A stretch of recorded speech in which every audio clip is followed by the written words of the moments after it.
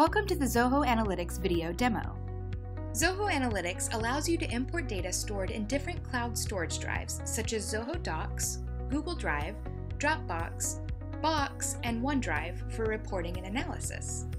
I'm going to fetch an Excel file containing sample sales data that I have stored in my Google Drive. Click on the option Import Your Data and click Cloud Storage Drive. Specify a workspace name and a description. Choose Google Drive as the cloud storage type. Click on Browse, and you will be prompted to authenticate your Google account to access the document for importing. Click Authenticate Google and log into your Google Drive account. The files available in your account will be listed. Select the file to be imported. All of the sheets in your Excel file will be displayed.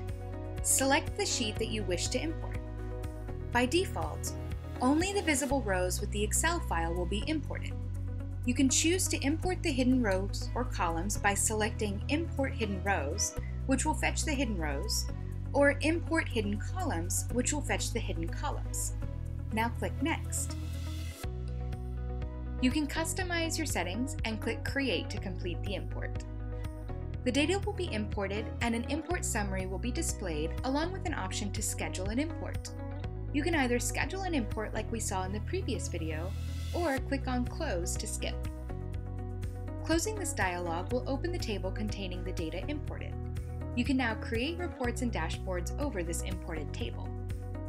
You can similarly import data from Zoho Docs, OneDrive, Box, and Dropbox. Thank you for watching this demo.